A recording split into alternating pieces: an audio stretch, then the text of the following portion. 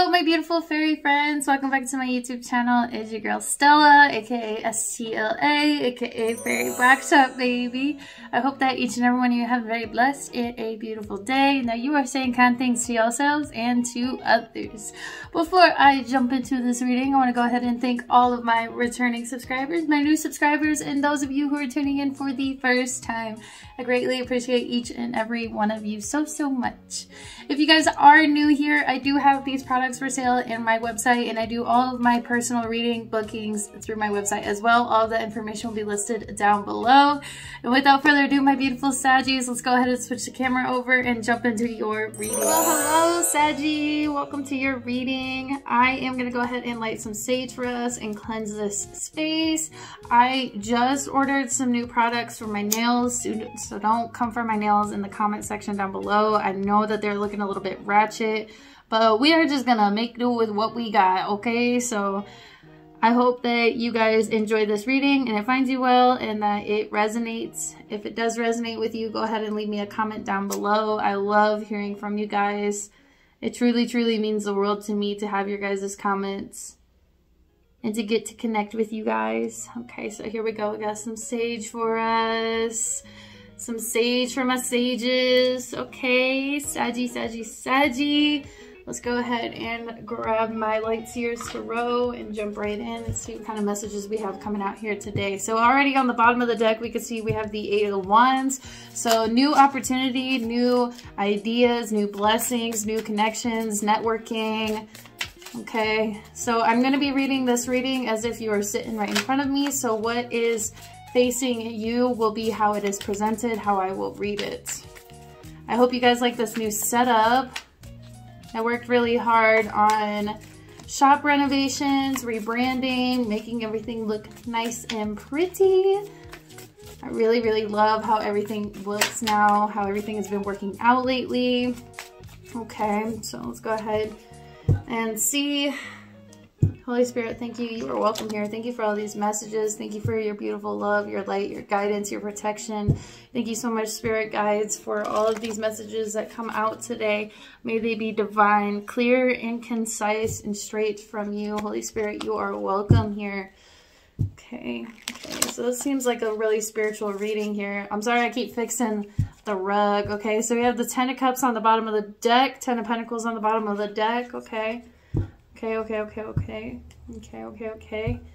So financial success, entrepreneurship, I'm hearing, working with somebody to create a firm foundation, a solid foundation, right? This could be in business. This could be even a romantic situation where you are a power couple in essence, okay? Let's go ahead and pull some more cards here and see what we got, okay? Holy Spirit, you are welcome here. Thank you so much for these messages. Okay, I'm not going to take those. Okay, whoop, here we go.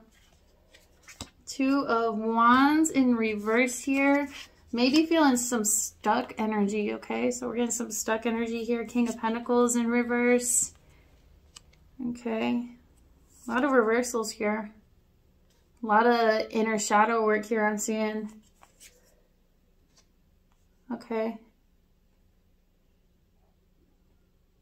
So they're saying I should read this reading facing me, that these are not reversals, that it feels like you're off track, but you're actually on track. It might feel like you're going backwards because you're doing some introspection, but it's not,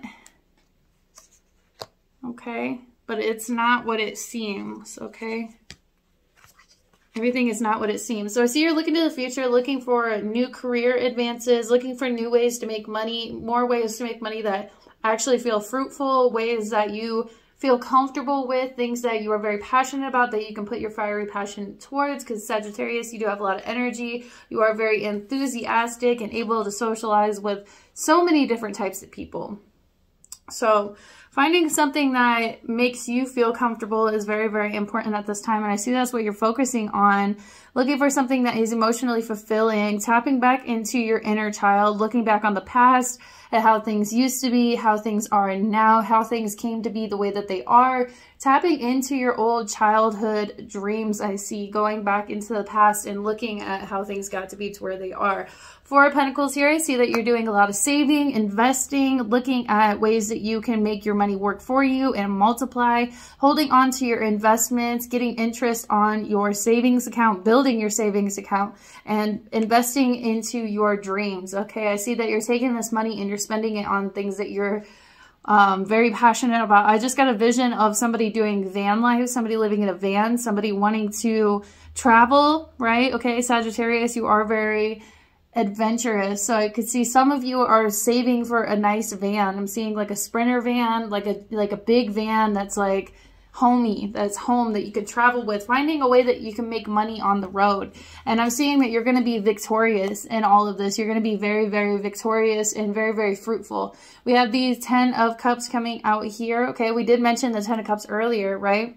So the 10 of Cups is all about wish fulfillment. It's all about getting everything that your heart desires. It's about having so many cups that your cup overflows, that you can give back to your community, that you have so much love and passion for everything that is happening, that you're not just passionate about the goal, the destination, that you're passionate about the journey. You're understanding how everything ties together, right? How everything, it goes together, okay? And then we have the Sun card, Leo energy. Feeling very accomplished with yourself. Feeling very, like, proud of the things that you've overcome and the things that you've achieved and the things that you've learned and how you've turned out to be this person. How you're understanding, again, that the journey, you know, is just as important as the destination, that they go together. That everything happens for a reason. That everything is... It's important. It all plays a role. And you're seeing how everything has been working out in your favor. I'm seeing some of you are singers and dancers, wanting to live on tour. Big Sagittarius energy here, big Sagittarius here. You're your own boss, entrepreneur, traveling a lot, living on the road. I can see you could be living in hotels part-time too. Just wanting to find a way to travel and do what you love and give back to the community and make it profitable, okay? So I see that you're going back to the... Sorry, I just heard some talking. Okay. Okay, I think somebody's walking outside anyway. Okay, so we have the Page of Cups here. So this is going back to the drawing board and looking at your dreams, looking at your visions, looking at things with bright, starry eyes and trying to find ways that you can make this manifest, that you can make this happen, okay? High Priestess energy here. So you are a very powerful manifester. I see that everything's coming to you with ease, right? At times you might feel like it's very difficult and you're feeling a little bit stuck, feeling like things are a little bit stagnant. But during these times, what is actually happening is Spirit is allowing you to process everything that has occurred up until this point, that you can learn those lessons and that you can relax, that you can have a break, that it's not always going to be go, go, go, that sometimes we have to release ourselves from that dopamine addiction and sit in the silence, sit in the solitude and appreciate those times when things are not currently moving quickly or happening very rapidly, you know what I mean? So enjoying these times down, getting into the state of relaxation, allowing yourself to be able to relax and not feeling like a failure when things are not moving forward or when you think things are not moving forward, being able to step back and let things happen naturally, okay?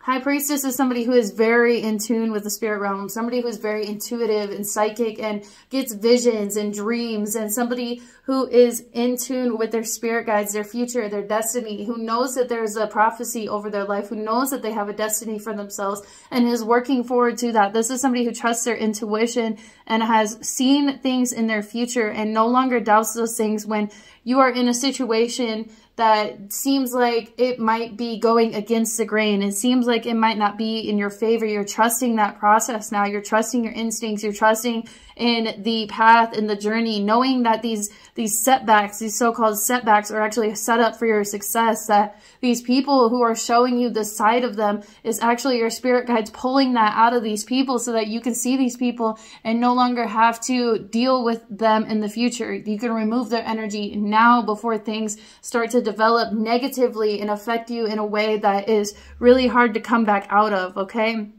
So seeing the true sides of people before things get too bad, okay? So not everybody is going to come with you in this next part of your journey. We have the Star card, okay? So the Star in reverse here.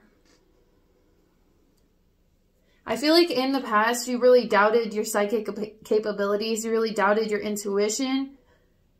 And now you're looking back on the past, you're looking back with nostalgia, and you're seeing how it all has actually worked out in your favor, that you have been right, that your guides have not let you down, that it is safe for you to trust your instinct, that you are able to see these energies, this aura around people, and that you should trust that. You should not give it a second doubt that you're getting these feelings, these insights, these dreams, these visions for a reason, right? You guys are very, very gifted. You guys are very, very, very gifted. And your spirit guides are telling you that you can trust your gifts, that you can trust your intuition, that there is a calling on your life, that you are chosen, that you are selected for this life path, and that you are going to be capable, that you are more than capable of taking on this journey, on taking on this path. It is not a burden. It is not too heavy for you to carry, that you are selected because you have this powerful essence within you, this powerful ability to speak and connect and to share your light with others, that you are not selfish. And this is why Spirit wants to bless you. This is why Spirit has blessed you with these gifts, with these opportunities, that it is yours, that it is safe for you to claim it, that you no longer need to doubt this, that you no longer need to refrain from these feelings of knowing that you're going to be successful, knowing that this doesn't mean you're not humble, because you are very humble. You are very humble. You are a very humble person. You always give back. You always give back more than enough. Sometimes you give so much that your cup is empty and everybody else is overflowing, and you're okay with that. And Spirit is saying, it's time for you to fill your cup up. Now it's time for you to see what it's like to be loved by you, to be loved by Spirit, because the divine works through you. And those times that you emptied your cup out for others, that was the divine pouring out of you. Now they want to pour back into you. Now they want to give to you so that you have more than enough, so that you are never left on empty, so that you are always feeling fruitful, successful, accomplished, achieved, that when you're in the public eye, you don't have to worry about the evil eyes that are looking at you, because they cannot touch you, because you trust in the divine, because you'll always be 10 steps ahead, because your intuition is on point, on point. They think that you don't know what you know, and you do. They think that they're being sneaky. They think that they're being stealthy, but you've seen it. You've seen the vision. You got the insight. Now it's just time for you to listen and use that and trust that. Okay, 3 of Pentacles. I see you're working with a team. You're building a team. You are mentoring other people. You're teaching other people about your gifts. You could be a spiritual guru too. You could be somebody who is just very, very uplifting and like encouraging. When people come into contact with you, you leave them with this radiant energy. People feel fulfilled with themselves when they leave from your presence. They feel motivated. They feel encouraged. They feel like they can achieve anything. This is a very special group of Sagittariuses that I'm talking to right now.